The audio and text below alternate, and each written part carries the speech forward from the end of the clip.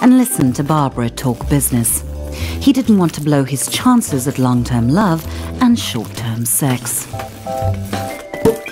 Barbara began to talk about monthly feedback figures, and John started to zone out, imagining him and Barbara at the reunion, a power couple.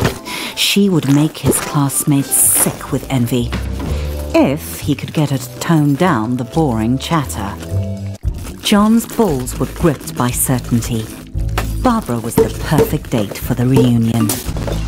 John thought he would impress Barbara by going behind the bar and showing the bartender a thing or two. Despite Barbara's protests that it was unnecessary, John knew that a true gentleman should follow her home. He was excited. There was still 3 months until the reunion, and he'd already landed his perfect date. All he had to do was seal the deal.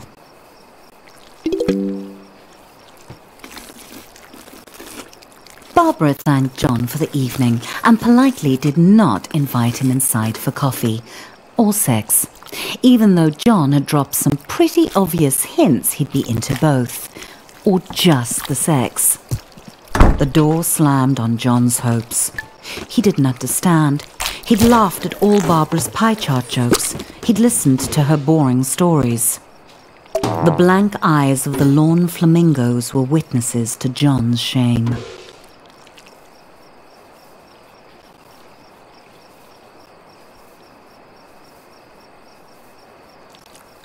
John began the lonely walk home, thoughts tumbling like shoes in a dryer. He had done everything wrong. Barbara had led him on just to humiliate him. John felt empty. How could he get love? He felt like he was missing something, some key to attracting sex. But John was shooting blanks. What did Peens want?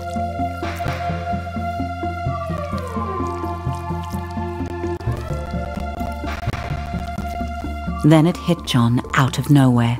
Stuff. He had the success. He just needed to show it off. But where was John going to get all the stuff he wanted? John needed a sign.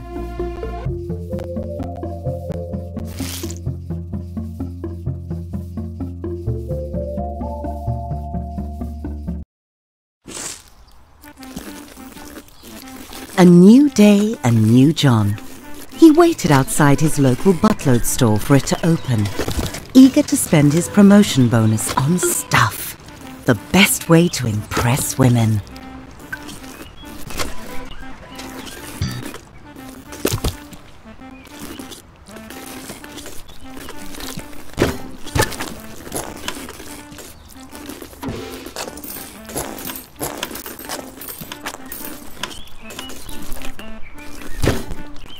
There's nothing like a rectum full of money to make a peen feel like a man.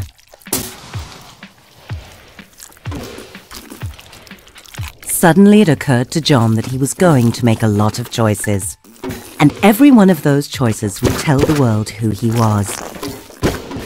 Delicious.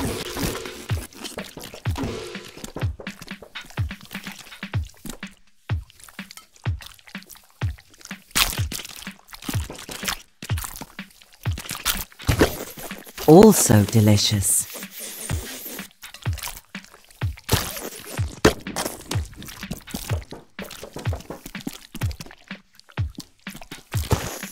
How could John decide?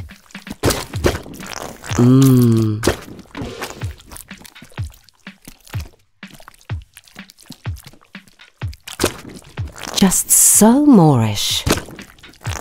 John swallowed the last of the snacks and his self-respect. Maybe one more. That's enough, John thought.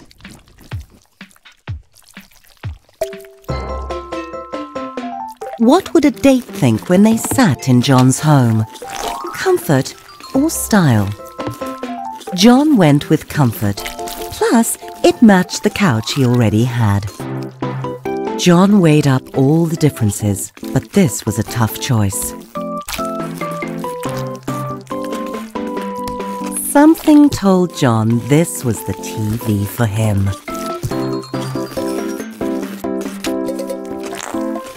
John chose the extremely, obviously bad TV.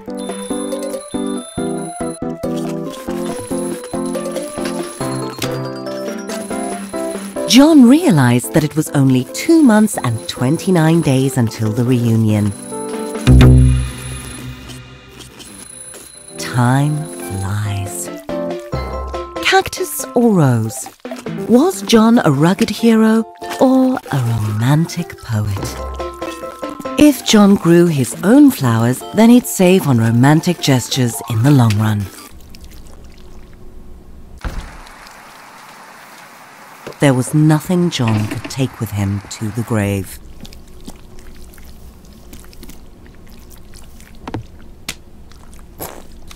Except his coffin. Death is inevitable. Style is not. John liked to get his pizza delivered. That way he could see Delilah, the delivery peen. She always made him smile. Delilah thought pineapple on pizza was gross. This way she would never know John's shameful tastes. What bedding would Delilah prefer? John couldn't help wondering. Pizza sheets would show her that John could also deliver in bed. Devoid of any sense of style, buying new clothes would be John's toughest challenge.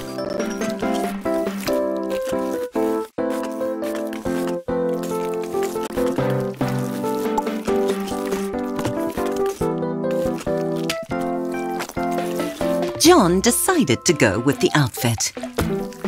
Music, the food of love.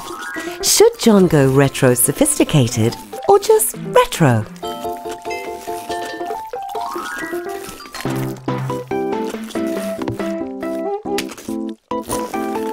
John's personal nostalgia was more important than sound quality. Every can was made of metal, pulled from the bones of the earth, wrestled to the surface and smelted in roaring furnaces. All so John could buy peas preserved in salty water and stick them up his butt.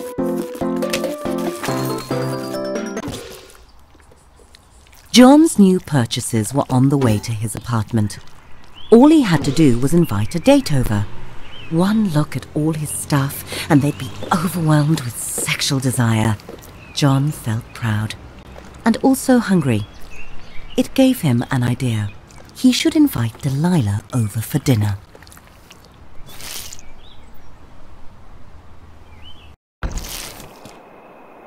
John was excited. Delilah was on her way. He just needed to set the mood to romance. Classy.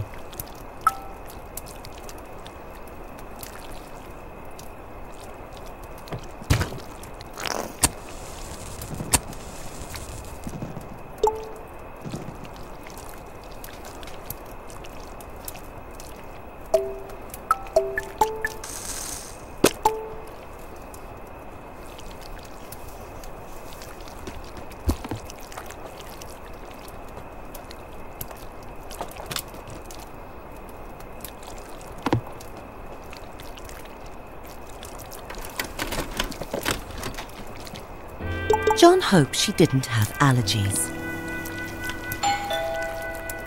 That must be Delilah at the door. The door opened and there was Delilah. John gulped down his nerves and invited her in. John could tell that Delilah was impressed by his stuff. It was time to crank up the mood to seduction. John wanted to offer Delilah wine, but he'd already popped his cork. Delilah started looking as nervous as John felt. He assumed it was because she was shy too. They really were compatible. Of course, at the reunion, he couldn't mention Delilah was a delivery peen. That would be embarrassing. Delilah suddenly headed for the door. John hadn't even paid. And just like that, John was alone again. Delilah hadn't even looked at his stuff. Not even the pizza bedspread. The rejection burned. John felt insignificant. He had everything he wanted. The job, the money, the stuff. So much stuff. Your dead technology tapes. Take that, TV. He wanted to destroy all of it. Shove it into the abyss. His stuff didn't matter. He was a shaft in the machine.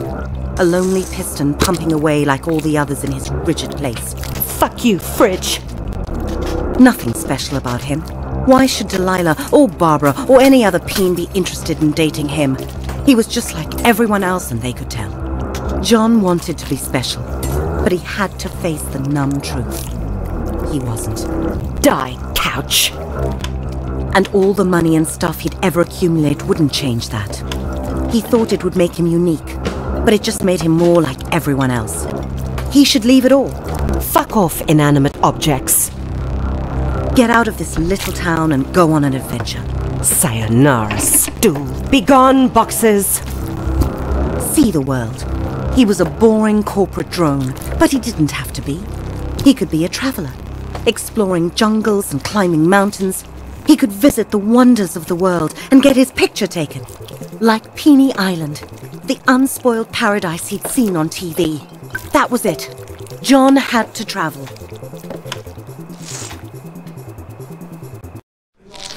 Bags packed, John was ready to put 5,000 miles between him and his problems. He was leaving it all behind. John was so close, he could almost smell the freedom of the skies. Security sent John back through the detector.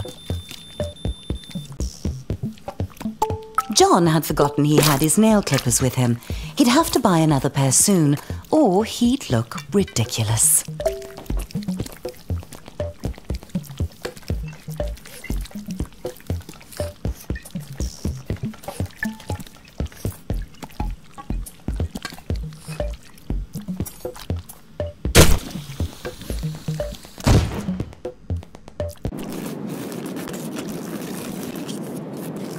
When the acceleration of takeoff had slackened, John felt a sweet relief.